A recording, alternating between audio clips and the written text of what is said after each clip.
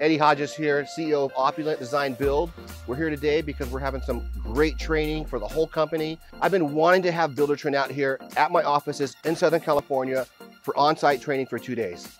I pulled the trigger and I'm very happy about it. Yes, this team has been insanely receptive. They have jumped full 2 feet into everything that I have taught them, everything that I have recommended. Things they've been doing have been good. We've just taken it one more step forward and made it a great process, and everyone seems insanely excited to be able to implement these new processes going forward.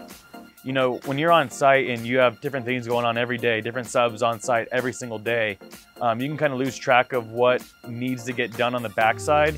There's always something that slips by, but with Buildertrend and scheduling and your to-dos and your tasks lists, there's just no way you can forget the stuff that you need to get done. And that's super beneficial for, working for a design build firm. Through this last 2 days of Buildertrend training, we've learned a lot of features that are going to be extremely helpful that we didn't know about before.